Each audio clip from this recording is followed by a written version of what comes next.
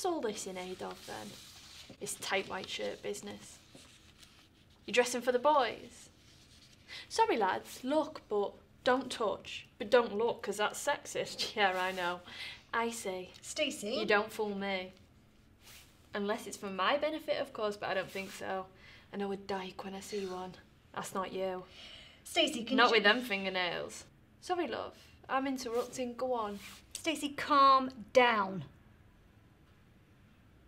If you wanted me to be calm, you wouldn't have brought me in here, would ya?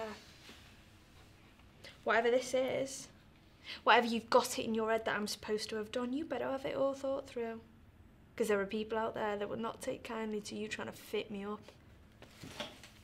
Here's an idea. Why don't we get the interview done first, and then if there's time at the end, you can make your little threats then. How does that sound? Are you happy to do this without a solicitor? Don't need one because I've done nothing wrong, love. Interview commenced at 4:44 p.m. Detective O'Mara present. Right, Stacey, if you could just give me your full name. Stacey Doyle. And your date of birth. June 18th, 94. And do you know why you're here? No. Who it's regarding? No. Well, I'm guessing it's about Mark from what you've been saying, but what that's got to do with me? Your guess is as good as mine. Better than mine.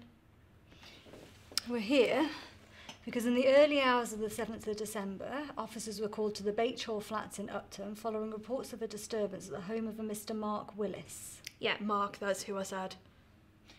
Upon entering the property, they found Mr. Willis lying in a semi-comatose state. He's now been moved to the Countess of Chester Hospital in a fully comatose state. Well, yeah, he's a pisshead though, isn't he? He's a victim of thallium poisoning. You familiar with thallium? Thallium's a rat poison. It's colourless, odourless and tasteless. Mark consumed just short of half a pint on the night of the 7th.